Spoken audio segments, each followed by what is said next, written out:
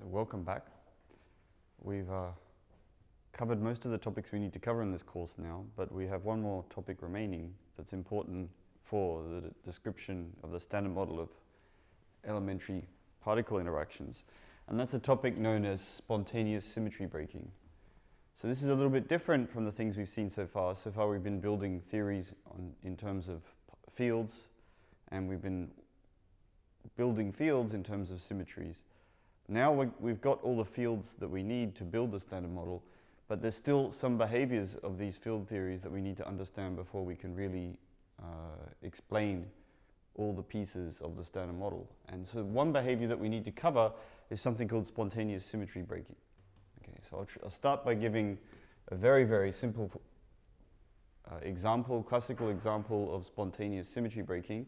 And then as the lecture progresses, we'll generalize this example further and further and further to apply to more and more complicated examples till we come to the field theories that make up the standard model.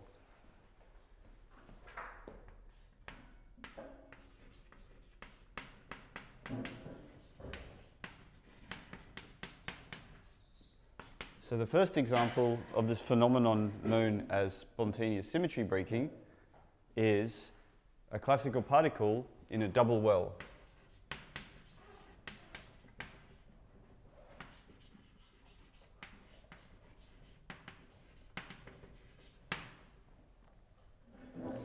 This is a not quite example, but it's one that'll get you into on the quantum side, it's not quite an example of spontaneous symmetry breaking, but it'll get us in the mood for the actual examples. So here the classical Hamiltonian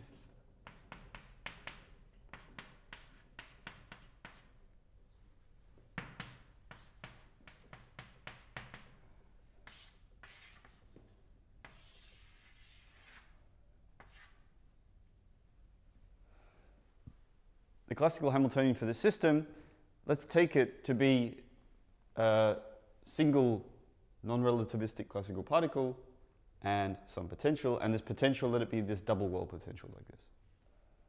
So this system has a Z2 symmetry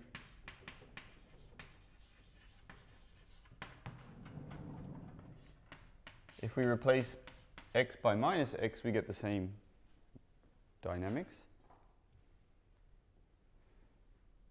But, the ground state of this system doesn't respect the symmetry.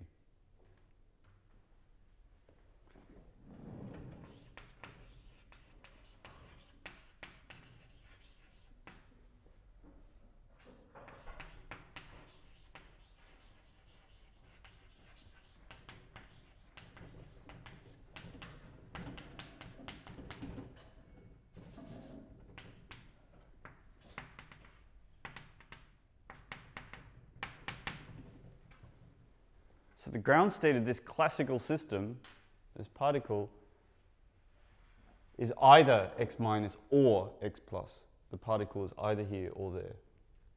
So there's no one unique ground state for the system. Even though the system has this symmetry, each ground state breaks that symmetry, so you have to choose which local minima you're going to go into, and then once you've done that, you've broken this Z2 symmetry of the model. And, well, that's it. That's all there is to this example, right? So the symmetry isn't lost. I mean, the Hamiltonian still has that symmetry.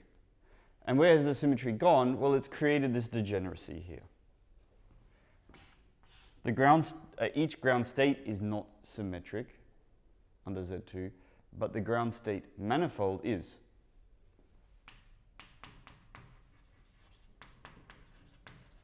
In this case, manifold's maybe not the right word because there's only two ground states and they're not continuously connected.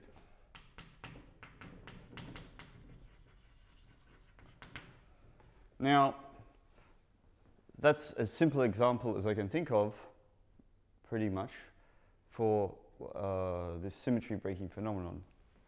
But it's a not quite example, as we'll see. So I'm going to now discuss the quantum version of this and how the quantum version isn't really exhibiting this example, this phenomena of spontaneous symmetry breaking. So on the quantum side, and then as we go along and consider examples that are more appropriate for field theory, we'll see how field theory forces also the quantum side to break symmetries. At the moment, the quantum side doesn't.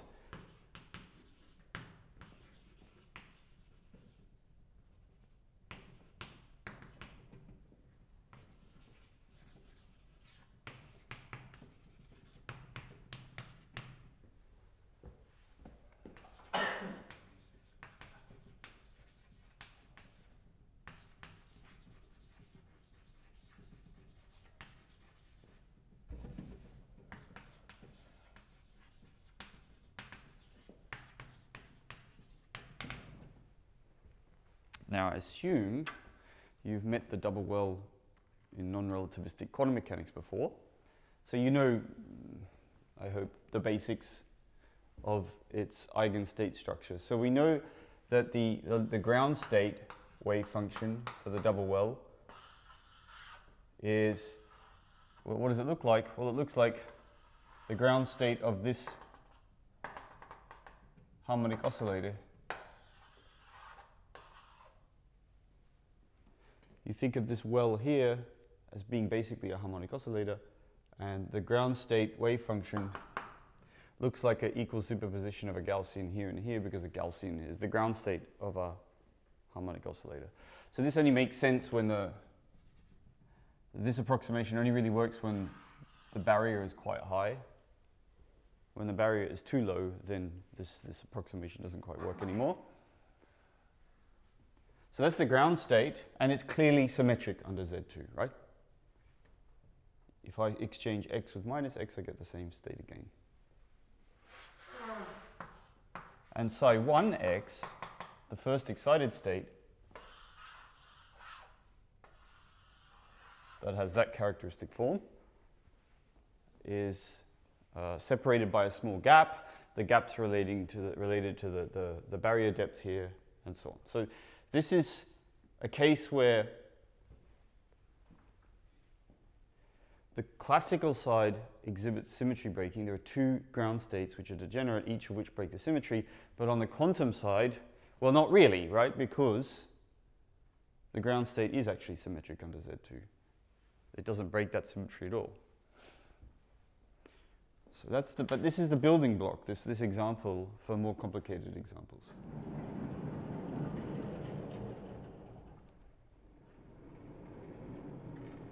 Now I'm going to give a statistical physics example.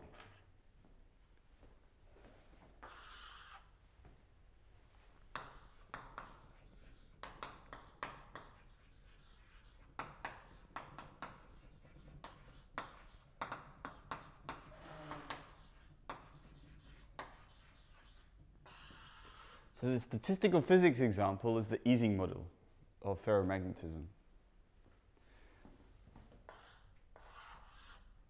So this is the way to describe the dynamics of magnets, of ferromagnets, for reasonably low temperatures. It's a pretty good model for how a hard drive behaves in response to a magnetic field. So the Hamiltonian, this is a purely classical model. So what the Ising model pertains to a grid of spins that can either point up or down.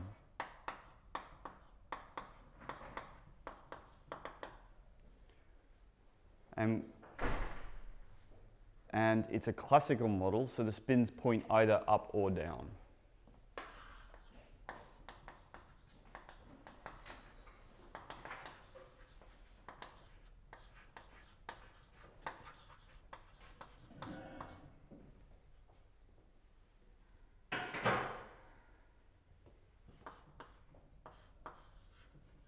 And so the value, the Hamiltonian for this model is a sum of terms which penalize you if the spins are anti-aligned and don't penalize you if they are aligned. So the spins take their values in plus minus 1,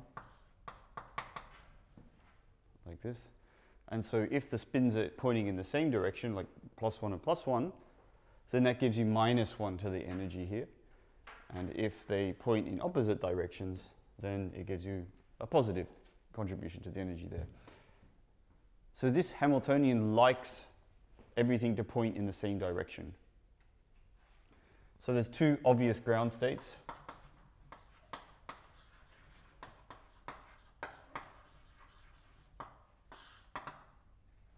There's the all up ground state, and there's the all down ground state. This model also has Z2 symmetry.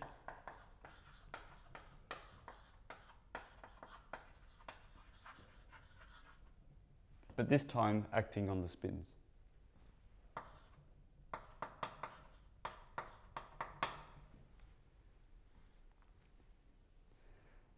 And where does the symmetry breaking come into? Well, if you consider the thermal state of this system, then we have two different regimes depending on the temperature. So let's look at the Gibbs state for this Hamiltonian.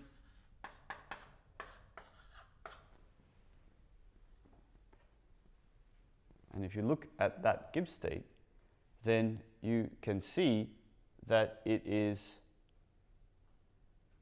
exactly Z2 symmetric. Because H is Z2 symmetric, H appears here. So this mixed state here, describing the state of the system, for all temperatures is Z2 symmetric.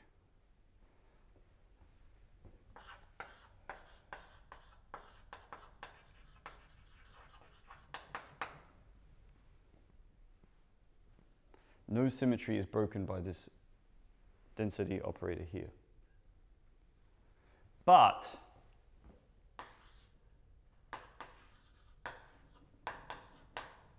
small fluctuations will lead to a breaking of symmetry in this model, depending on the temperature. So there is a critical temperature .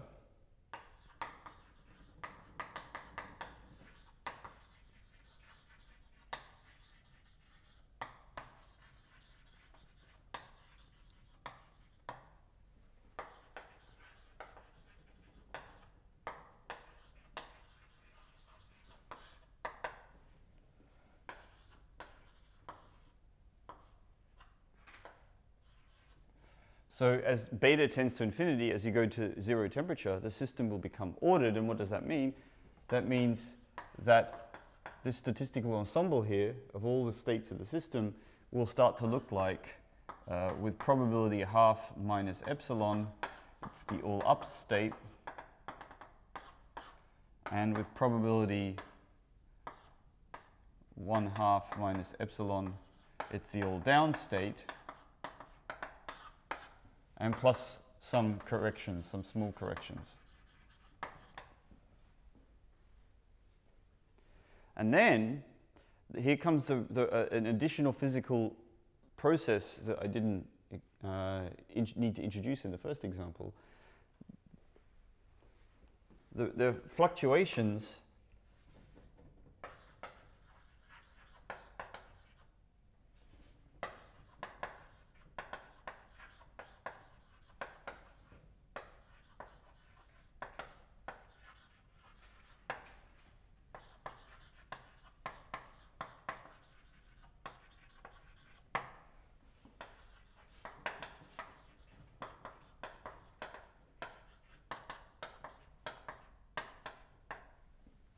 So the symmetry breaking occurs when there are small magnetic field fluctuations. So there's always small fluctuations in the magnetic field, I mean, even due to the quantum effects. And before the fluctuations, in a perfectly symmetric world with no external magnetic field fluctuations or perturbations, the thermal state of the system really is completely Z2 symmetric. It's got equal probability for having the all up state and equal probability for having the all down state. But the second there's a little bit of external magnetic field anywhere, then that will prefer this one or this one, depending on where the magnetic field is pointing. It could be a magnetic field on just one spin. It's all it takes, just a little fluctuation, magnetic field on one spin, and then that drives the system either into this state or that state. But see that the word fluctuation was really crucial there, to select out one of these states that the system will find itself in. So this is, if you think of the hard drive in, well, maybe no one has a hard drive anymore, but if you did, then you would imagine that you're below this critical temperature. You don't want to be above it, that's bad. And you want to store some information in the hard drive. So, well, you lower the temperature, and all you know, as you've lowered the temperature, is that the system is with 50% probability in this state and within 50% probability in this state, and some corrections. But then you know there's going to be a magnetic field fluctuation which will select out one of these two states, and then you know that the hard drive is definitely in one of these two states here after a perturbation. You can read that out, and then you can start to modify it to store information. That's an example. Oh yeah, and above this critical temperature,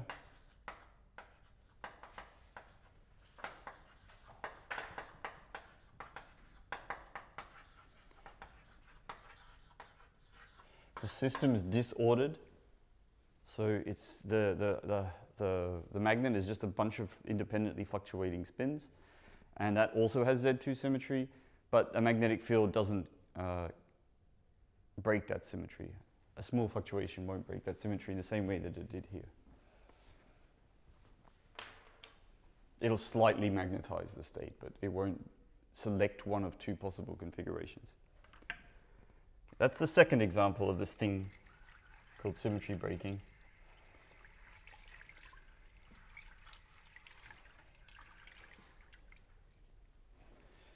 There's another example.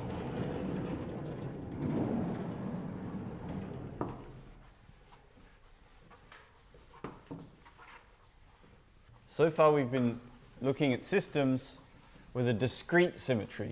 The system is invariant under some discrete symmetry group.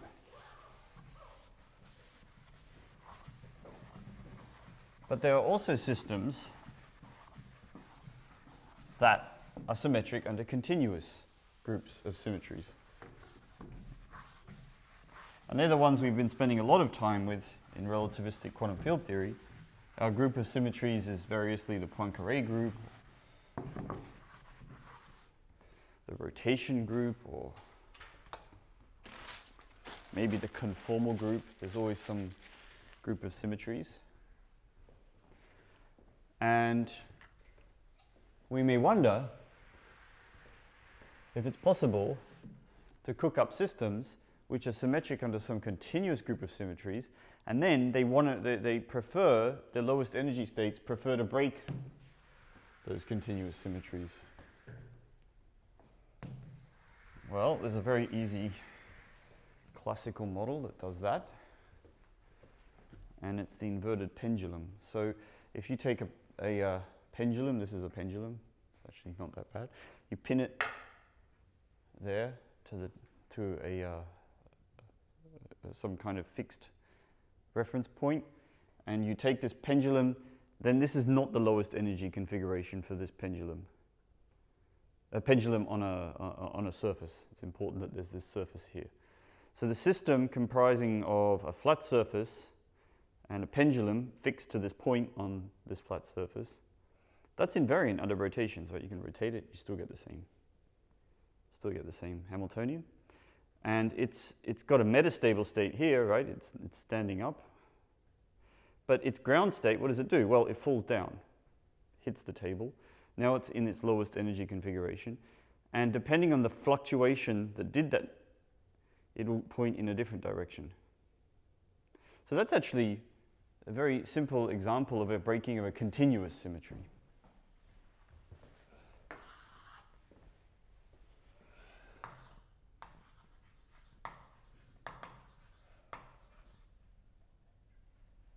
Yeah, but I won't cover that just yet. First, I'll cover a field theory with a Z2 symmetry breaking first.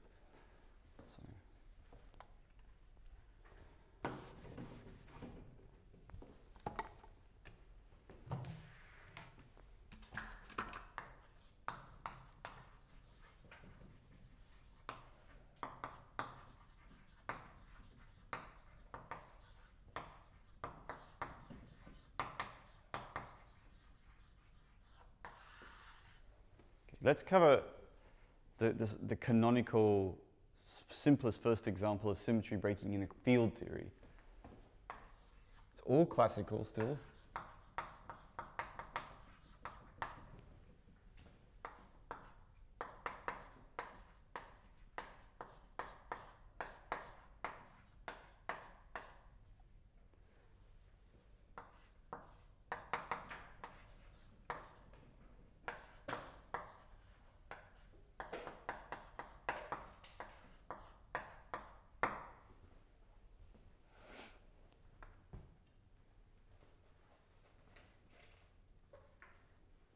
All right, that's a classical field theory Lagrange density right there. But it's different from the ones you're used to, because this parameter here is negative relative to the usual case. You know, usually this is minus a half the mass squared times by phi squared. So notice that this field theory here defined has a minus sign in front of this positive parameter there. So it's perfectly sensible, perfectly allowed to write down such Lagrange densities, but you can no longer interpret that parameter there as a mass. But remember, they're just parameters, right? They're just coupling constants. We're not meant to operationally interpret these numbers. You can only operationally interpret quantities you can measure. And quantities you can measure are some weird functions of these parameters, which are just free parameters there for you to fit with the experiment. Now the Hamiltonian for this field, if you go through and do the Legendre transformation, blah, blah, blah, then the classical Hamiltonian for this field has a certain form, and it's one that's, I hope, familiar to you by now. There's some momentum density. There's some shearing density.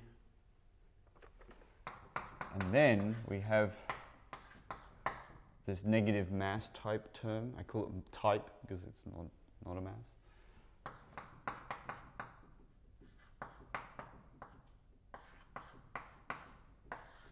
And then we have the nonlinearity right there.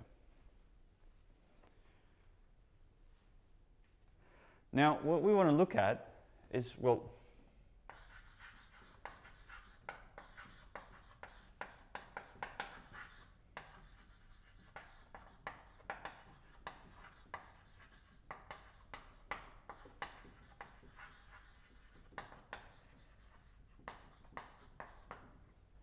let's ask the question, what's the field configuration that has the smallest energy? This is all classical. So we just have to find a function phi that minimizes this functional here. So firstly, you know that d phi dt will be 0 for the lowest energy configuration. So this term here is obviously not going to play a role in determining the field configuration that minimizes the energy. Secondly, this is positive. So if you can make that 0, then you know you've got a lower energy. So the classical configuration which minimizes this Hamiltonian will have 0 gradient like this. And then you're just left with this term here, v of phi.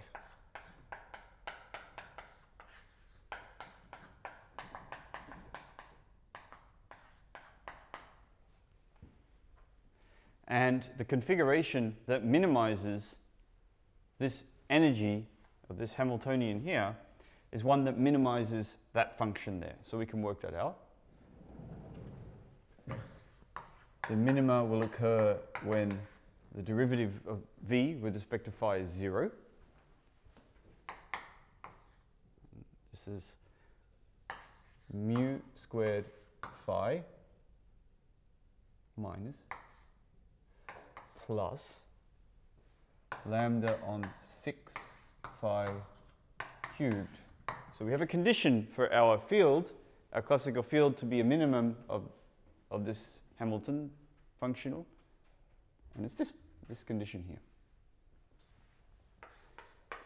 And this has 3 solutions. It's a cubic equation. let's find those solutions. So let's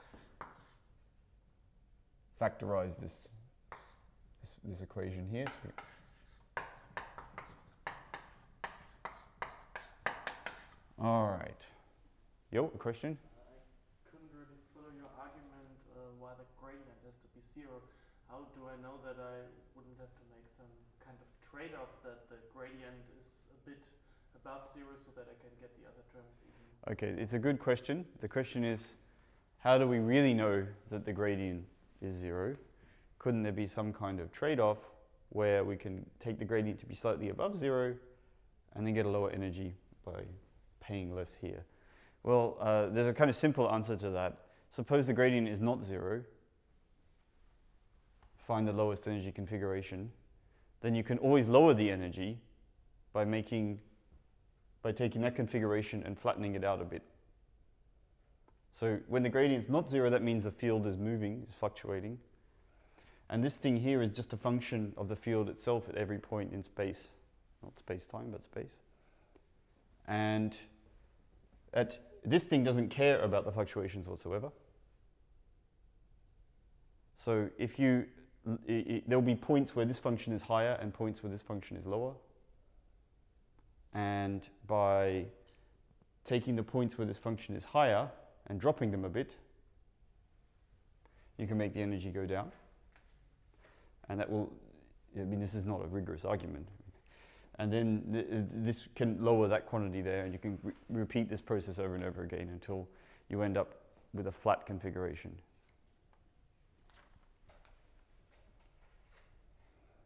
Or another way of saying it is, take this function here, take the function phi here, find where the gradient is,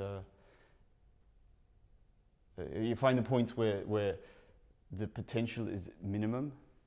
So whatever configuration this will be, phi, and where will I draw it?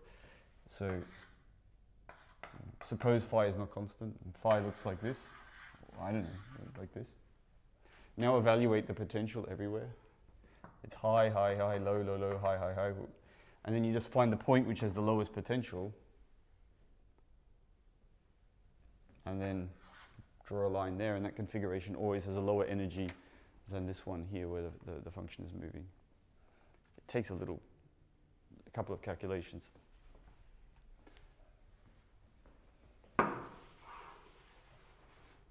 Right, so there's 3 constant configurations that extremize the energy, and they satisfy that equation there.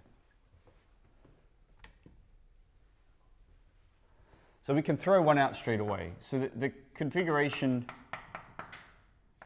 phi classical equals 0, that is not a minimum energy configuration. The energy of that per unit length is 0. Seems low, right? But you can go lower. Instead, it turns out there's the other 2 solutions which occur for mu is equal to, for phi is equal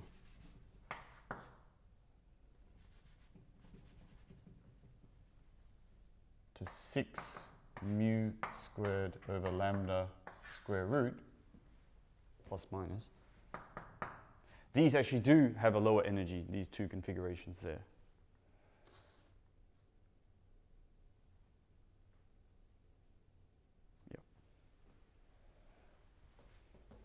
And I'm going to write that as plus minus v. So this potential function here that measures the energy of a constant configuration also has that double well structure. That's mainly why we put the minus sign here. Now, in contrast to the first example that we covered, this single particle in a double well, the quantum version will also exhibit spontaneous symmetry breaking. So I'm not going to do the quantum version. This is already quite a complicated calculation, the quantum version.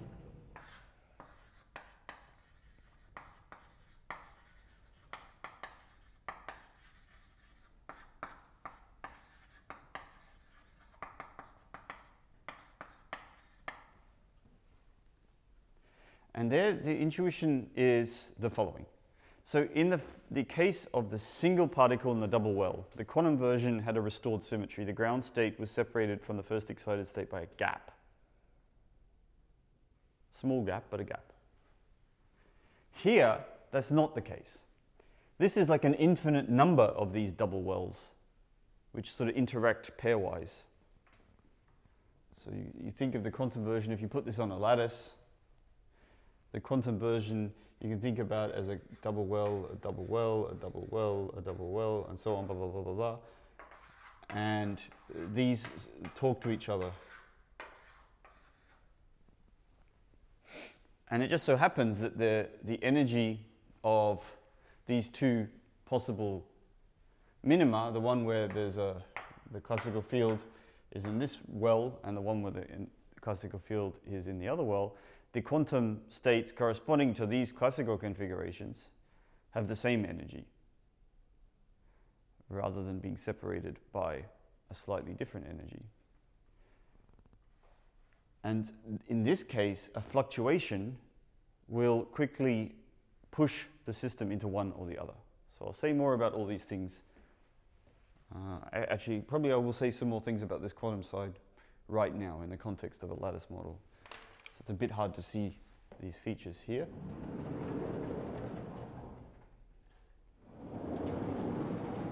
But there's actually a very nice lattice quantum model which exhibits all these features where you can see the quantum structure of the ground state space a bit clearer.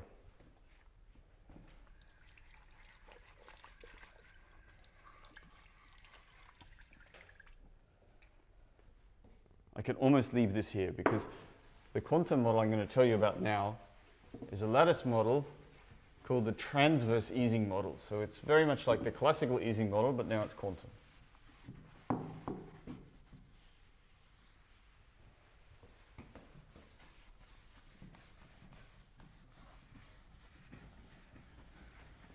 Although I didn't say it, it's kind of clear, I hope, that that has Z2 symmetry. Just let phi go to minus phi.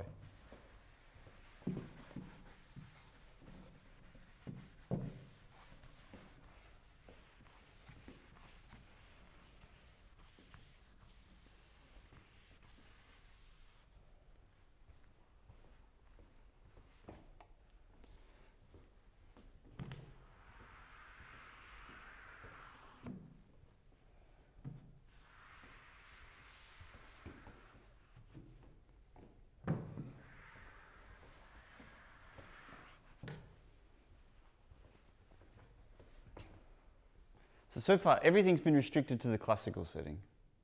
I made some comments about the quantum setting, but all the examples here have been either classical Hamilton systems or statistical physics systems based on classical Hamilton systems. And I've made some general remarks of how this extends to the quantum regime.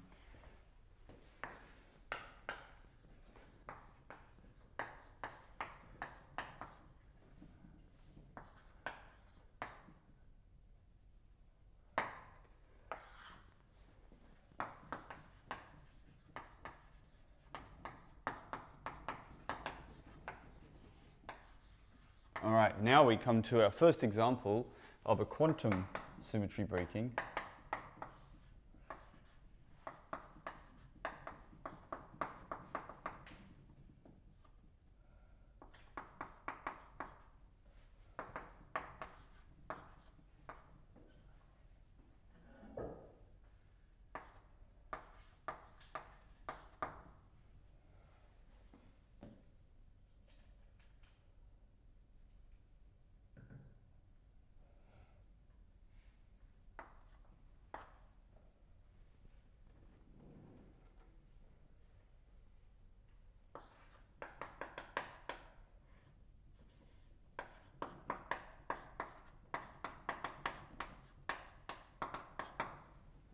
This is a model pertaining to a 1D lattice of spins, quantum spins this time.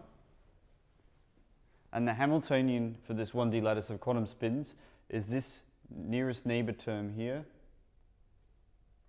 and this magnetic field term here. the picture I guess we could draw is something like this. There's a two-level system at every lattice site.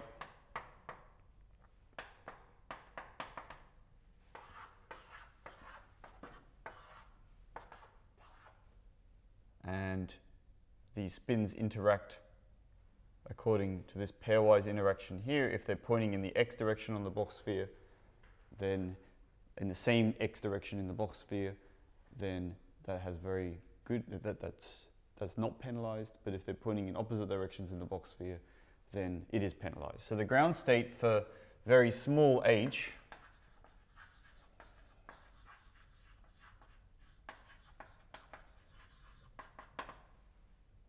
well, there's not one unique ground state. Let's just set h equals 0. It turns out there's two ground states for this quantum model here. There's omega plus, which is just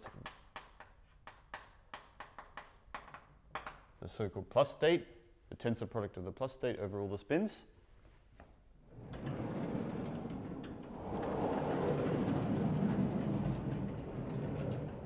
And the minus state, where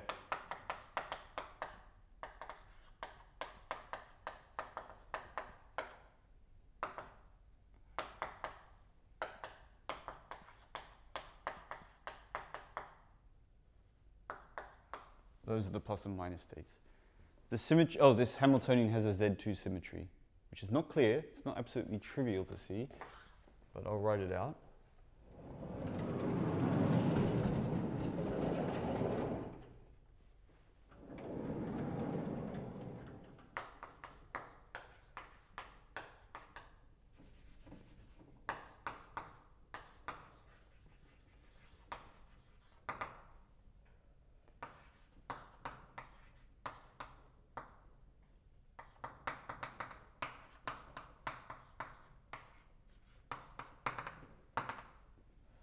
So define this unitary operator phi is the tensor product of sigma z on all the sites.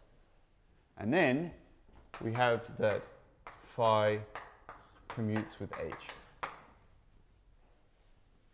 You may have to think about this for 10 seconds, but it's phi commutes with z's by construction, and phi also commutes with this because sigma z anti-commutes with sigma x, but there's two sigma x's, so they commute as a bilinear expression in these two Pauli operators. So this Hamiltonian has a symmetry. It has this Z2 symmetry because if you do phi twice, you get 0. You get the identity again. Phi squared is the identity. And we see that for h is 0, for zero magnetic field, the system has two ground states. This one and this one. Actually, that's not quite right. The correct way to say it is that the ground eigenspace is degenerate.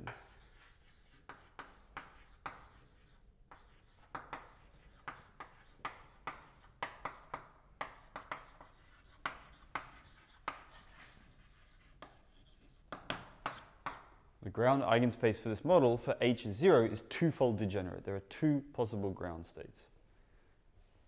And here is a basis for this ground eigenspace for this Hamiltonian.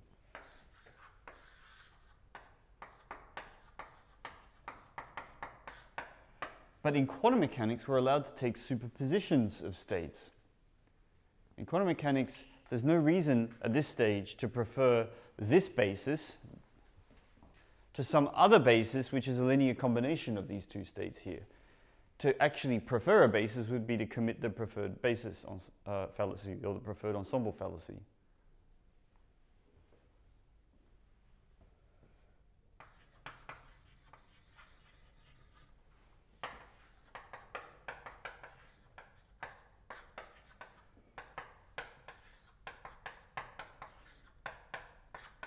So actually, these two states here are perfectly valid ground states for the transverse Ising model.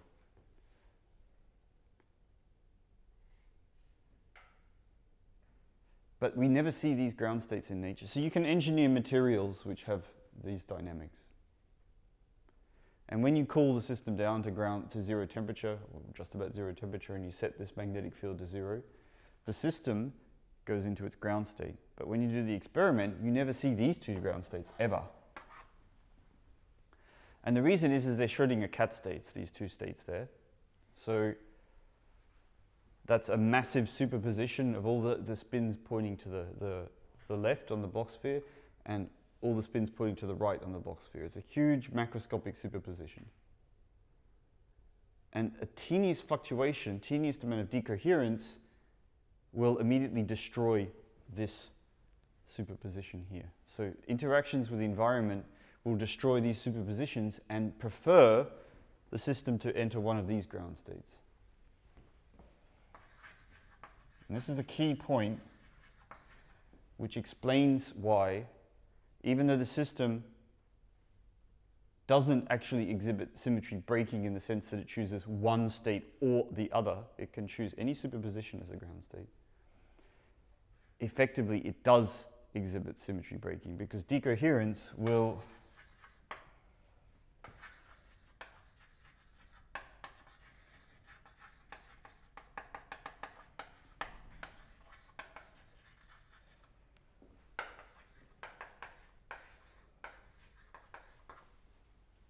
and that's a core physical process that you have to keep in mind when we discuss more and more complicated examples of symmetry breaking at the quantum level in field theory. You must remember that decoherence is always there. There's always stray interactions with other degrees of freedom, and they will decohere the system if they're in massive superpositions like this. So decoherence will destroy the superpositions between these two macroscopically different or distinguishable states, and the system will enter a probabilistic mixture of this state and this state here. It means that the system will have exhibited a broken symmetry. So the ground states that actually you observe in the lab will be either omega plus or omega minus. The system will select one of the two. And neither of these two states is symmetric under phi. So all we know is that phi plus equals omega minus and vice versa. So that the symmetry transforms you between these two ground states, but neither state has the symmetry. So that's a system with symmetry breaking. Why has it got symmetry breaking? Well, for H is extremely very large. Now turn H on to a 10 trillion, Avogadro's number, just choose the biggest number you want. Then the ground state of this system is unique, and it's the state where all the spins point up, and that is symmetric under that operation over there. Where all the spins point down, sorry. All right, so that's the quantum manifestation of spontaneous symmetry breaking. Bear in mind, it's very important that the ground state manifold of a Hamiltonian, if the Hamiltonian is symmetric under a symmetry, then the ground state manifold of the ground eigenspace is symmetric under that same symmetry. And the only reason the model selects one basis over another, the only reason the model exhibits symmetry breaking is because of this. Without decoherence, or without interactions with the environment, the ground space would not be broken, and you would any superposition whatsoever would be an equally valid ground state for the system.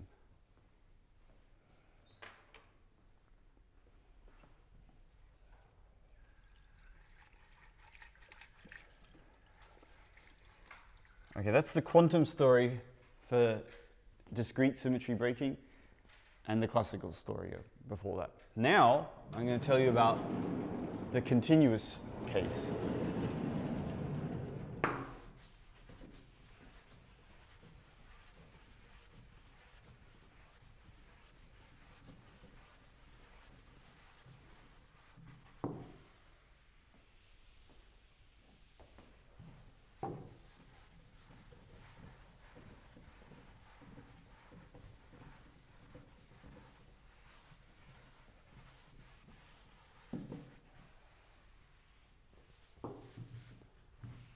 Oh yeah, just to amplify that point, if you were allowed to have superpositions, you wouldn't see symmetry breaking necessarily. You could find ground states that were symmetric under the symmetry transformation, namely that one there.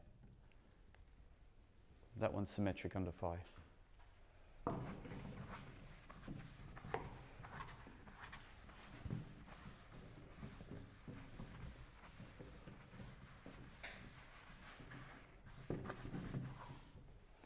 So I think I've explained now all the mechanisms for how symmetries get broken in classical and quantum systems at the discrete symmetry level. Let's talk about continuous symmetries. I've given you already a classical example of a system with a continuous symmetry, this pendulum on the table.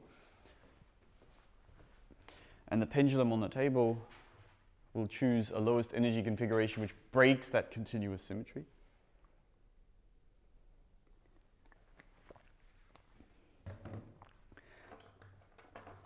And then let's study the consequences of this for field theory.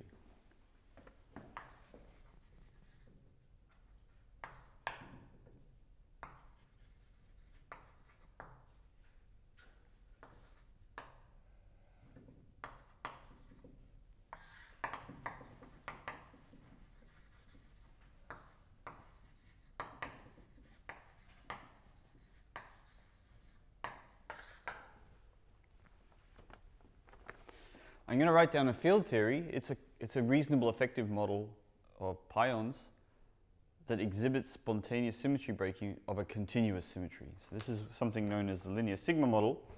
I think we've met it either in the exercises or somewhere else before.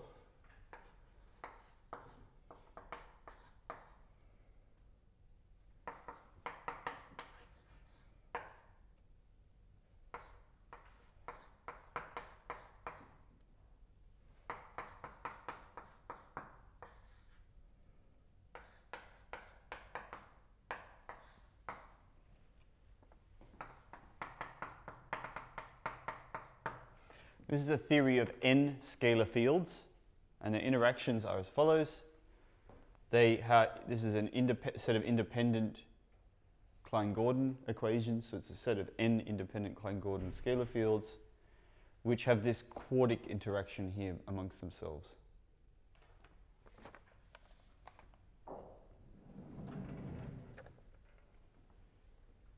So this notation here, I mean, perhaps it's obvious, but I should write it out, of course. That means that. Now, this is an example of a system with symmetry breaking in following exactly the same argument as we did for the Z2 case. So it turns out that dynamics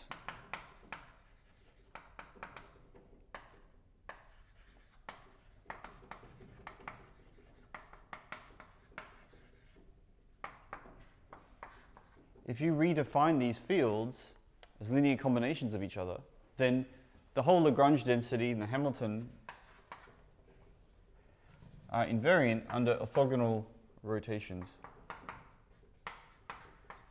like so.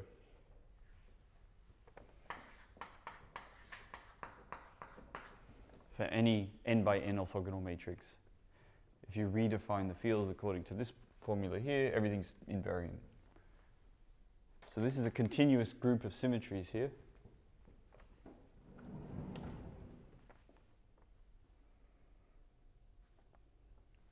Now, same argument as before.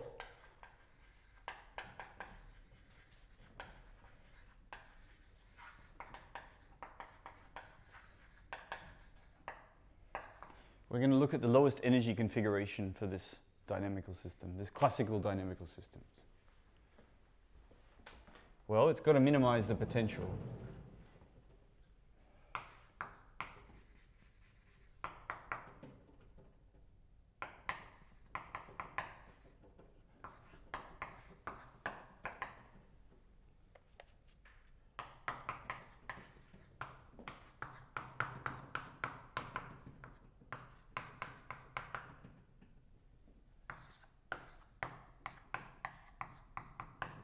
Okay, it's going to minimize that. And we can work that out.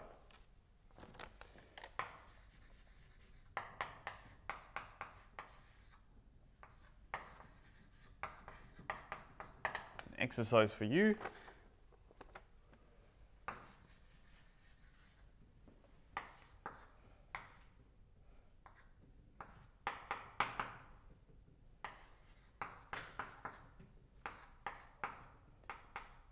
So the minimum occurs for any configuration, a constant configuration of these fields, which satisfies this equation here.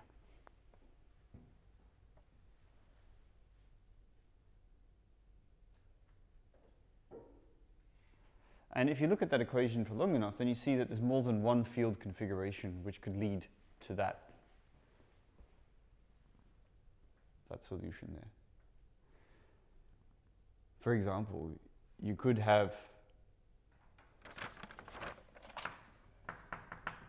that phi naught j is mu on root lambda 0, 0, blah, blah, blah, 0. That would satisfy that condition. Or this would satisfy the condition, and so on. So there's lots and lots of possibilities, and any superposition, so to speak, of those as well would do. So it's worth plotting this potential to get a feeling for those potential minima. So I can only do it in the case of n is 2. And I'll try and do my best to render this.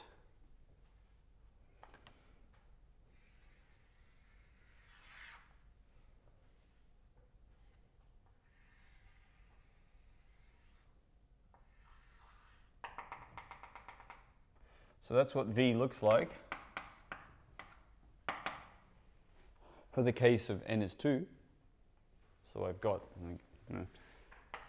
phi 1 and phi 2 on the x and y axes. It's the bottom of the wine bottle potential. So you know how to tell how expensive a bottle of wine is? So I don't know if anyone's taught you this algorithm. So if you want to seem really impressive at a dinner party and you want to appreciate the wine, when you pick up the bottle, you put your finger underneath the bottle, and there's this little hole in the bottom of the wine bottle. And the bigger the hole, the more expensive the wine. So, oh, this is an expensive wine. But if it's flat on the bottom, then you know it probably came from Lidl for €1.49.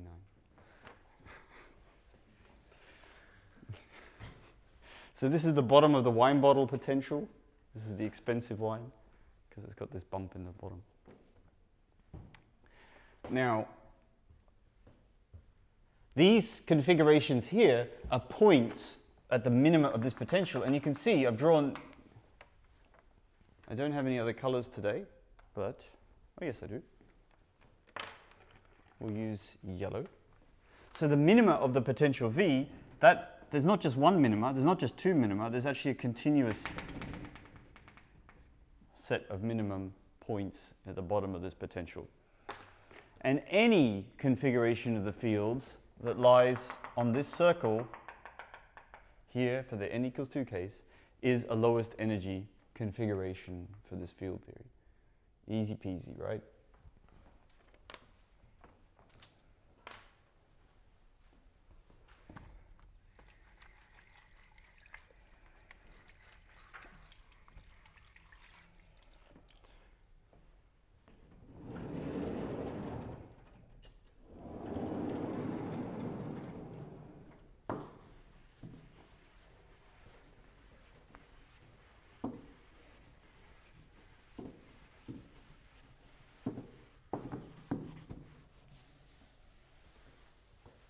Good-o.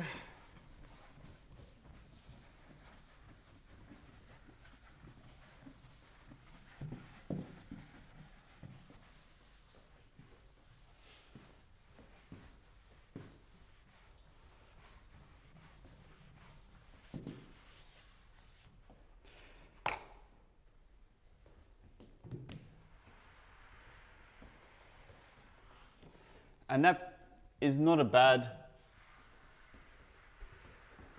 analogy with the pendulum on the tabletop.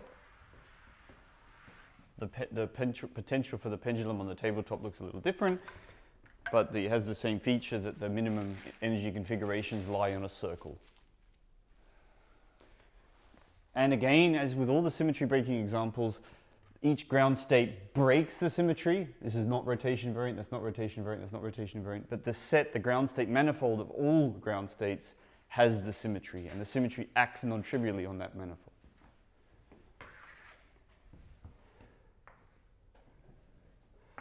Now we're going to get to the topic of low energy dynamics.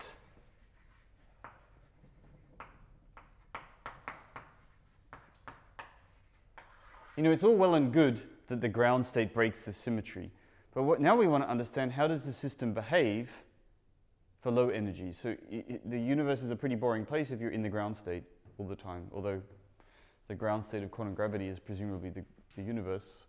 But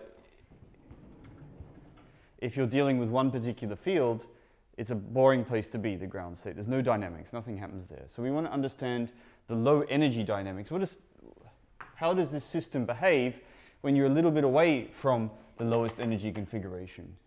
What are as a dynamical system, what does it look like? Now, for the Z2 case, we can, I'll just give you the physical picture of the dynamics rather than going through the derivation. We'll do the derivation in details for this continuous case here. So if you start in a double well and you're a little bit away from the potential minima, say here, then the dynamics is pretty easy to imagine, right? What happens is that it's a particle in a potential well. It doesn't really see this barrier. It doesn't have enough energy to traverse the barrier or even tunnel through it. And it just sort of oscillates like this, right? So effectively,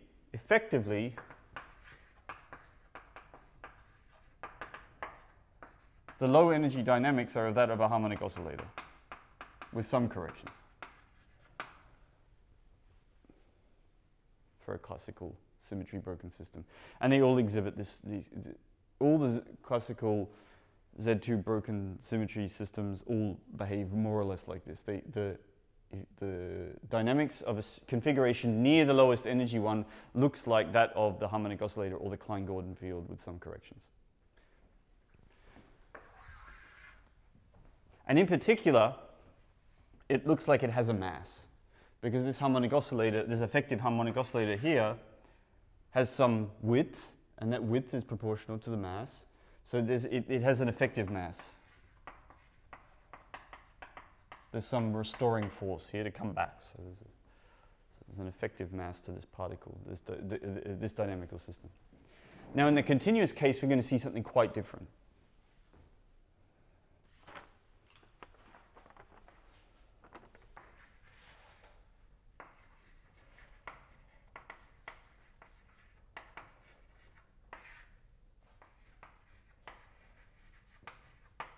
We're going to choose coordinates for our fields. We're going to do some coordinate changes. This is still classical.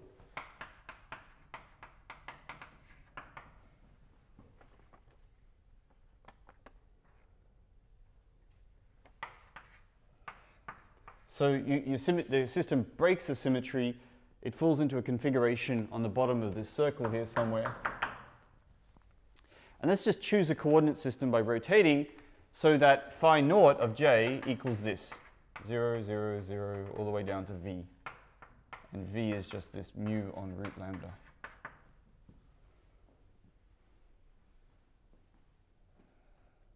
Okay, that's easy enough.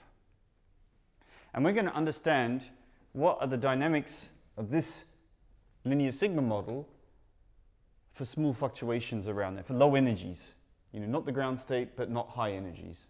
Not so high that the field senses that this potential maxima there, local maxima. Instead, we're going to look at the dynamics very close to the lowest energy configurations and give an effective model for those dynamics. So the way to do this is we're going to define shifted fields.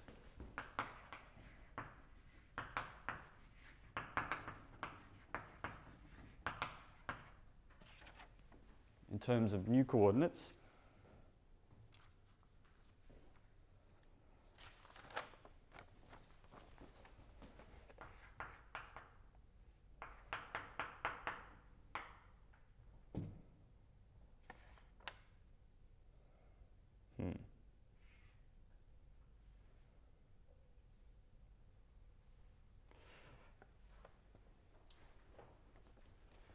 All right, I'm going to do this because I'm going to use a certain notation because that's the notation that people use, but I'll have to explain it because it's a bad notation.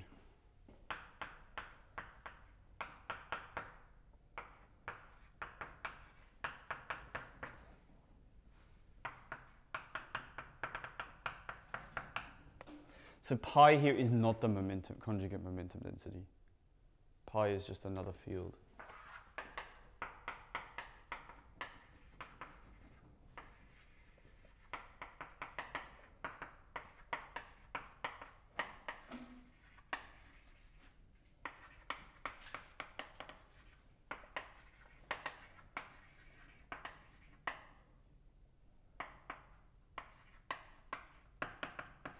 So this is the definition of our new fields, these fields here, phi, pi, and sigma, and they're defined by this equation here.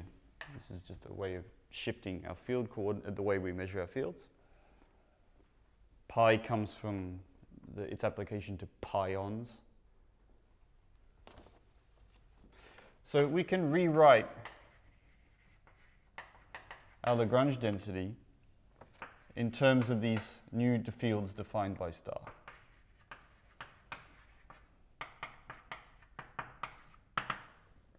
And it's a lovely little exercise.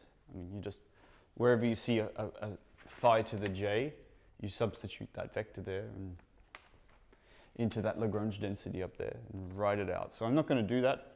Details of that, that's a good exercise. I will write out the answer though.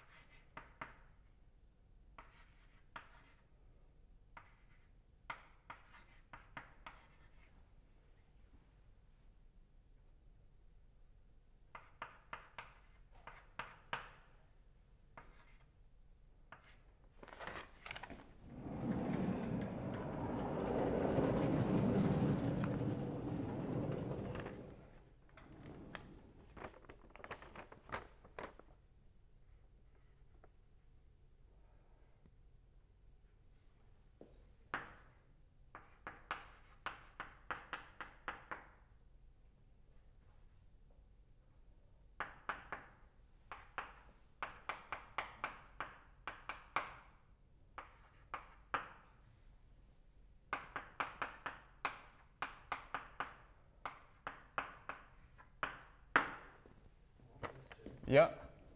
How do J and K relate? How do J and K relate is the question. Yeah, it's poor notation what I've used here. So phi j, that's meant to mean the vector phi. The j is just meant to say this is a vector. So actually, well, what I really should have done is this vector of fields is equal to this vector of fields here. So there, I think the k is pretty clear that it's just telling you what entry in this vector you're in. And that's the last entry of the vector there. Now, if you stare at this Lagrange density long enough, then you will conclude that it's a Lagrange density for a massless, for n-1 massless fields. There's no mass term for these pi's anywhere to be seen. And a massive sigma field. There's one, so I'll try and highlight that. So this term here, these two terms in the Lagrange density there, are that of an effective massive scalar field, massive Klein-Gordon field. And this pi here, these n-1 pi fields, they don't have a mass term. They don't have a corresponding mass term here. If you look through this list of all these weird terms here, they're all higher order terms, they're all interactions multiplied by lambda, right? So none of these, all of these terms here, these are small because we always think lambda is small, but they're not a mass term. Nowhere do you see anything that looks like a mass term. So this is effectively a massless n-1 massless fields and one massive field with some interactions.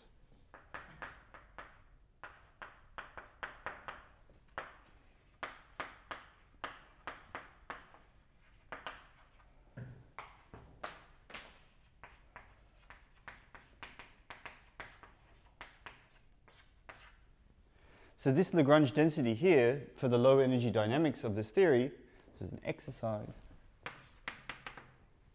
This Lagrange density here is a theory of one massive field, n-1 massless fields, that interact weakly. And if you look back at our picture for the potential, I can explain that, the physics of these dynamics, in terms of this picture. So if you look at the potential here, at the bottom of the circle, you ask yourself, how much energy does it cost to move transverse to the circle, perpendicular to the circle? So there you have to climb up the potential in either direction. So there's a restoring force that pushes the field back. So if you want to make a fluctuation along perpendicular to the perpendicular to the circle of minima, that's going to cost energy, and that will be giving an effective mass to that direction. But if you want to walk around the circle, it costs nothing. So that's an effective massless degree of freedom. And in higher dimensions, it's harder to draw it. There's always one direction which costs energy. That's the sigma field. So sigma is a fluctuation that goes perpendicular to the circle of minima. And these n-1 guys, they all go tangentially to the manifold of minima. It turns out this is not just an accident of the linear sigma model. This is a consequence of a much more general result.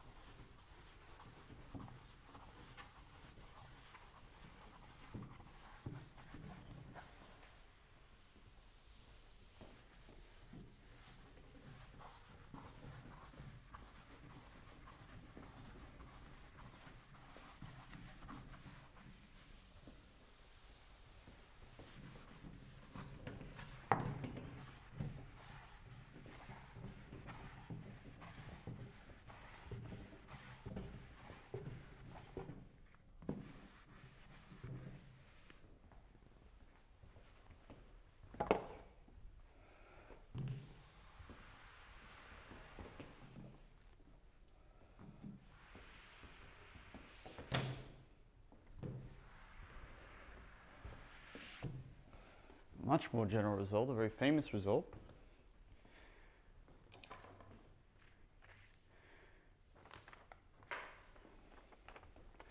Due to Jeffrey Goldstone.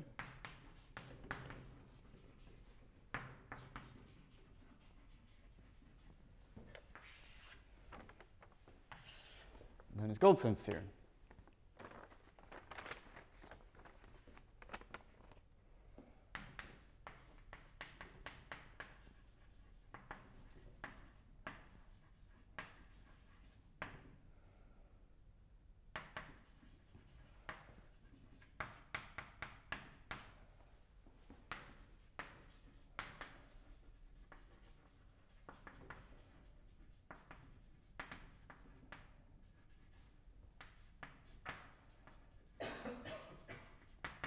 Okay, in this ON linear sigma model that we've been talking about, there are n choose 2 independent continuous symmetries. That's just the dimension of the rotation group ON.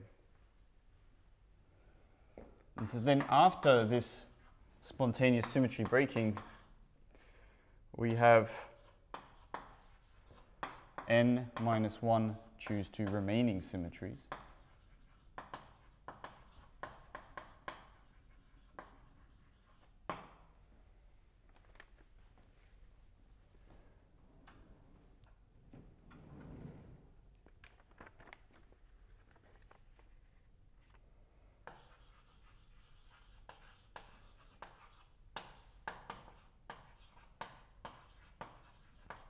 You know, you get, if you look at this Lagrange density there, you can see that it has still got rotation symmetry amongst the pi fields. All of these pi fields, if you rotate them, this Lagrange density is invariant under rotations of the pi fields because pi always comes with a square, square, square. So that model has lots of explicit symmetry left over in it, but some symmetry is broken. Right?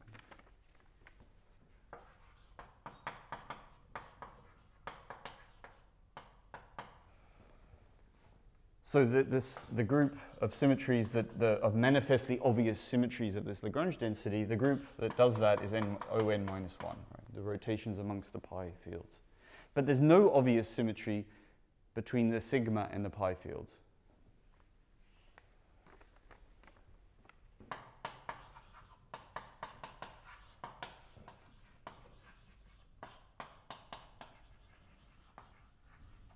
So the number of broken symmetries is just the difference of this minus this.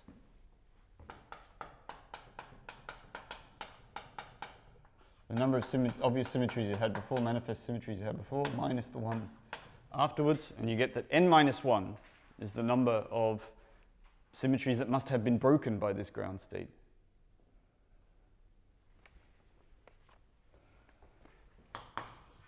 And so here's the theorem.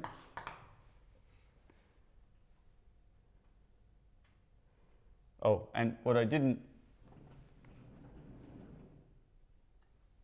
the final observation before we quote the theorem, how many massless fields are there? Well, there's n minus 1. So the number of massless fields that come out in this model is equal to the number of broken symmetries. For every broken symmetry, there's a massless excitation in this effective model. These are called Goldstone bosons.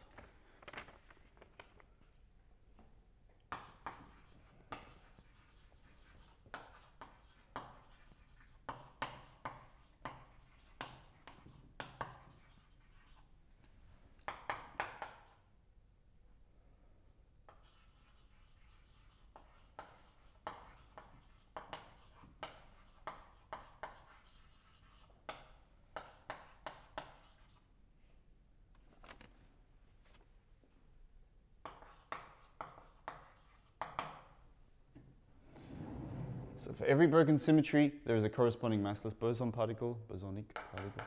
And these are called Goldstone modes, Goldstone bosons.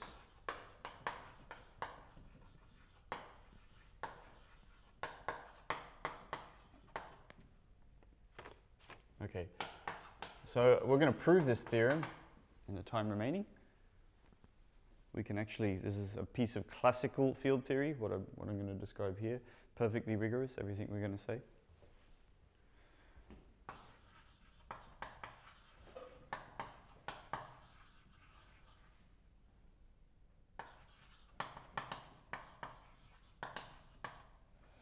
So consider a theory with like fields phi A, so some bunch of boson fields.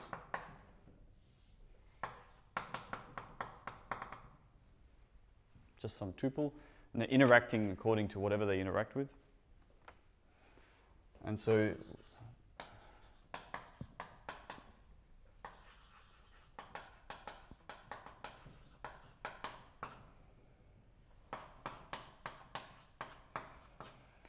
and this theory, we're going to keep it pretty general. We're going to allow any theory that is of the form, whose Lagrangian has the form of some derivatives minus some potential of those fields.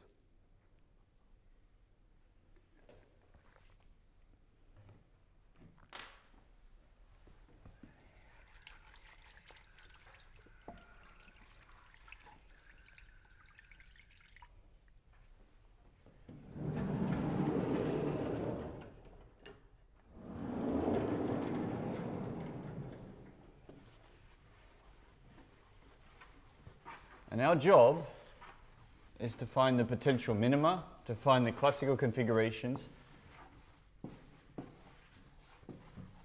then analyze the dynamics of fluctuations around these minima, and then somehow prove that there are n minus 1, that there, for every broken symmetry, that these classical configurations give rise to, there is a massless boson in the effective model of the low energy dynamics.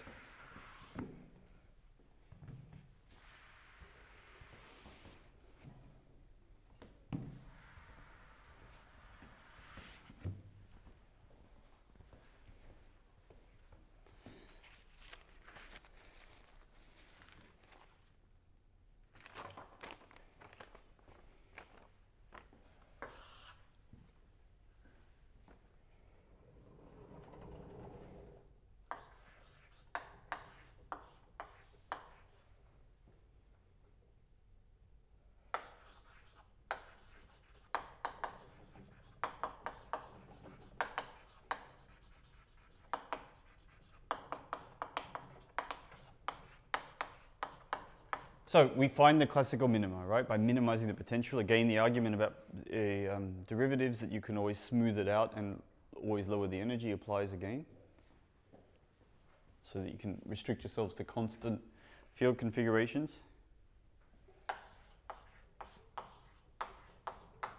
And what does it mean, constant? Well, it means that you're at an extrema of the potential. So that's back to calculus.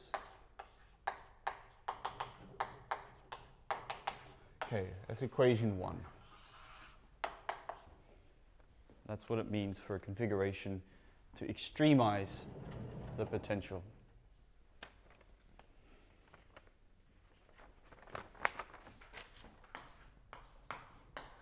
Now, to talk about the dynamics of the system near the potential minima, we're going to approximate the potential near the minima. So for that, we need a Taylor series.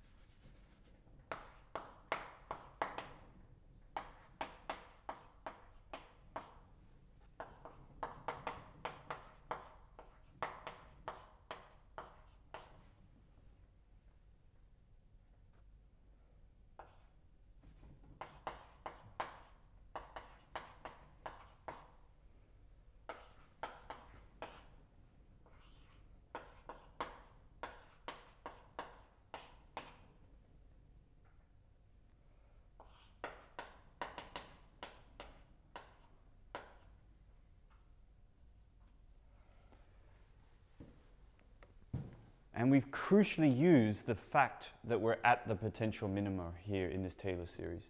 So when you do a Taylor series of some multivariable function, then you have a 0th order term, that's that one there. You have a 1st order term, which is not written down here. And the reason I haven't written down the 1st order term is that it's 0 by 1, right? The 1st order term is this.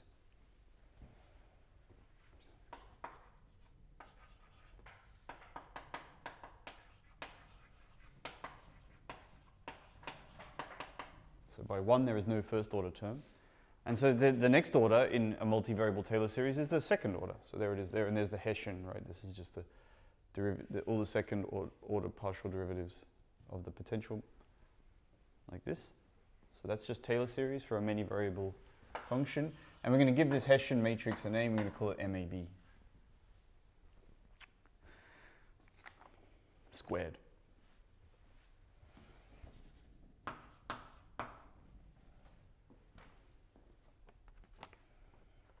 Now,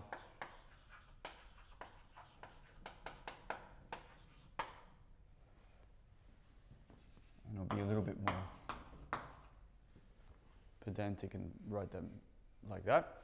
So this matrix M squared is symmetric and real.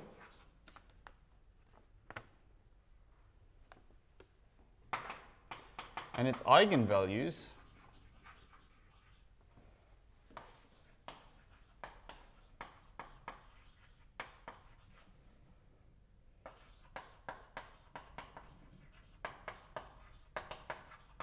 give the masses for the effective fields. So I didn't write that out here, so I'll just explain why that is the case.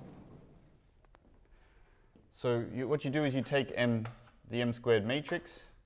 Because it's a symmetric real matrix, you can always diagonalize it with an orthogonal rotation.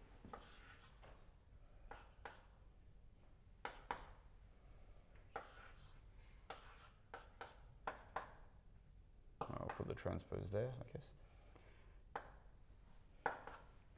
So a symmetric real matrix can be diagonalized by orthogonal rotation. And then if you redefine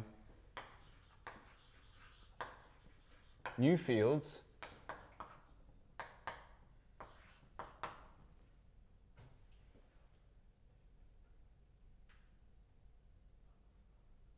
with this O,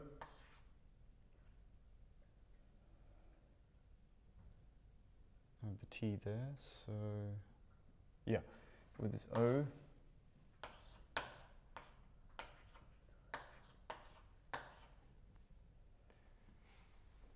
then if this matrix, then you will end up with some derivatives minus some mass terms corresponding to the eigenvalues of the D's. So when you rewrite L in terms of these pi's now, you get derivatives minus these diagonal entries here,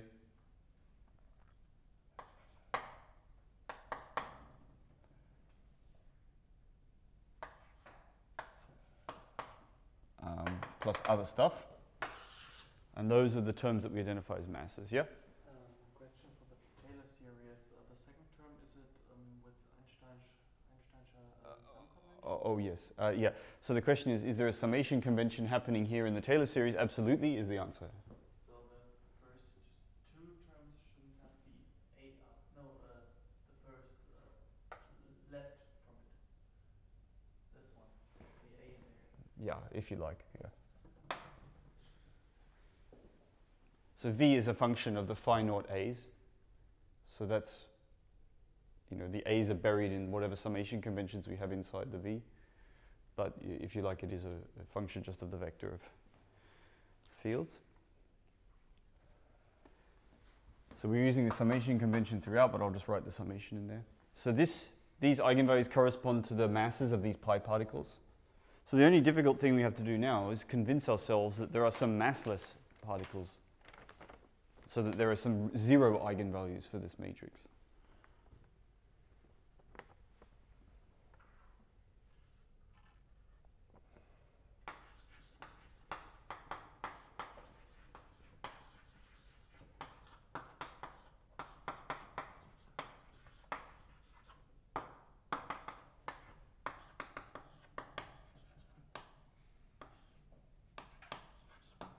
So we must show that every continuous symmetry leads to a zero eigenvalue. So a general symmetry, transformation of the fields always looks like phi A goes to phi A plus some shift, which depends on the fields. So if you remember right back to the quantum field theory course last semester, Noether's theorem, we have general global symmetries which are continuous, look like this. And alpha is infinitesimal.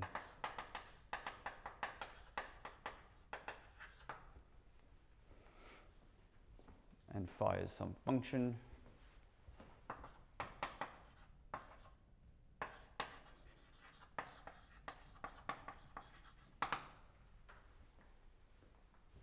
What we're going to do is going to do that transformation on the potential and see what happens.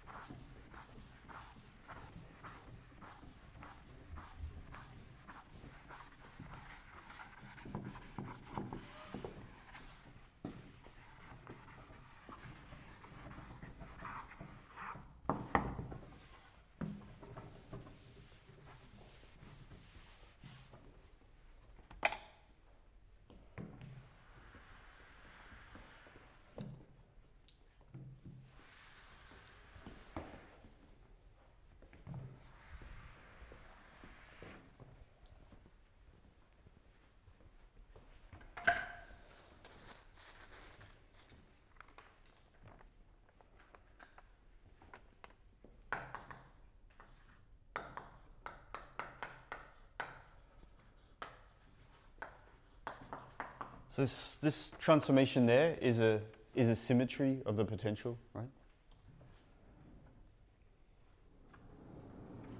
Because the derivatives vanish.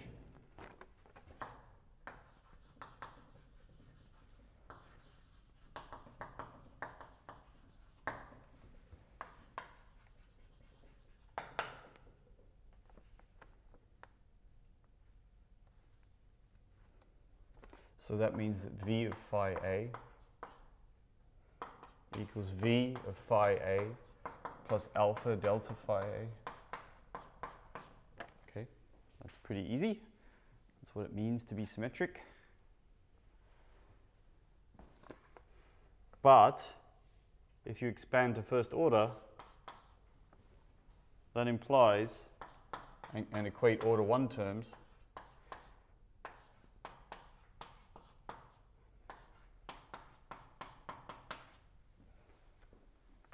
that the directional derivative of the potential in the direction of this vector here is 0.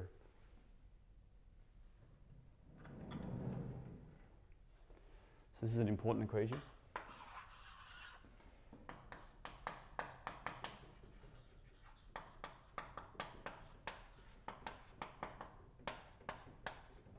So we're going to differentiate this expression with respect to phi b.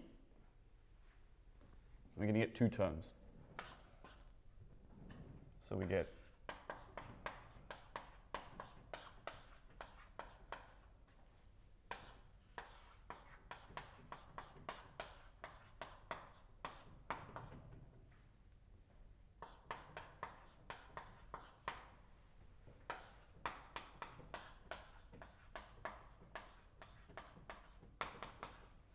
and we end up with that expression once we differentiate with respect to phi b for all b. There's no summation convention in place for the b, only for the a. But when phi a is equal to phi a naught, when you evaluate this expression at phi a naught,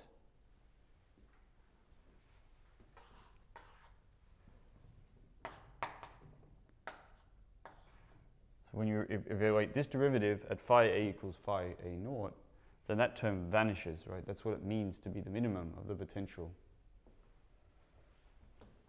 We end up with this expression here.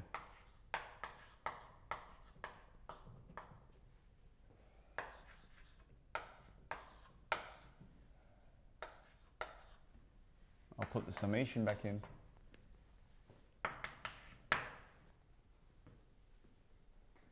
So when you evaluate this matrix here at phi a naught, you get this mass matrix M squared. But let's write this as in matrix form. This is like some vector transposed times by a matrix equals 0. It's a real symmetric matrix M squared. And we found a vector such that when you multiply the vector by the matrix, we get 0. But what does that mean? That means that's a 0 eigenvector.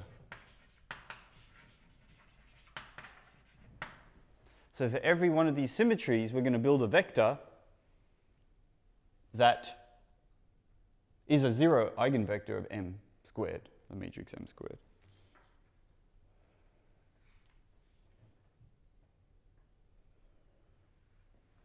And of course, you need to show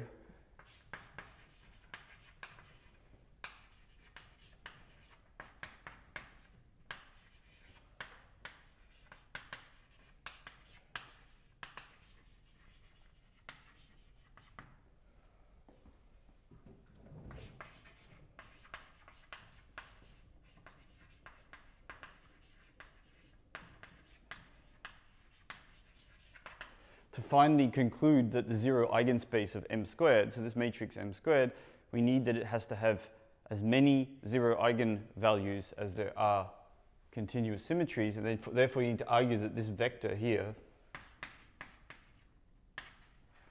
that these vectors are all linearly independent. Right? But that follows from the definition of independent continuous symmetry right back here.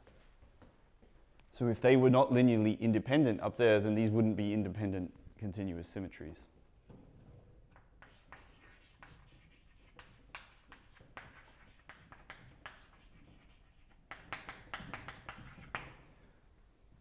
So this is sort of how the theorem ends.